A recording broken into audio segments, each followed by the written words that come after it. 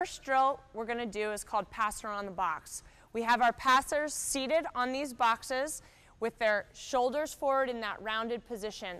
Elbows are going to be angled early. To start, our tossers are just going to be tossing straight ahead, and they will be giving just a slight push to the ball. A common mistake we see with younger players is a lot of arm swing. So what we're working here is making sure that our elbows are early, our posture is nice and rounded, and we are pushing the ball to our target and holding on to it as long as possible to make sure that ball goes where we want it to go. Okay, let's see.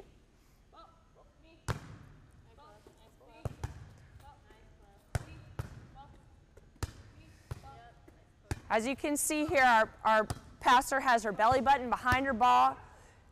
The arms are nice and early.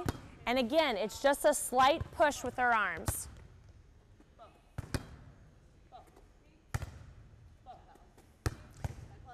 If you have younger passers, you can toss the ball just a little bit slower so that they really get a feel of that touch on the ball.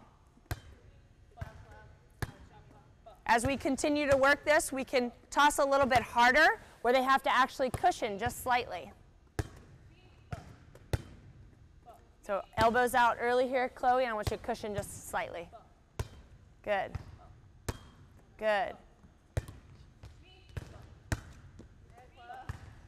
Okay, so we have to use our angle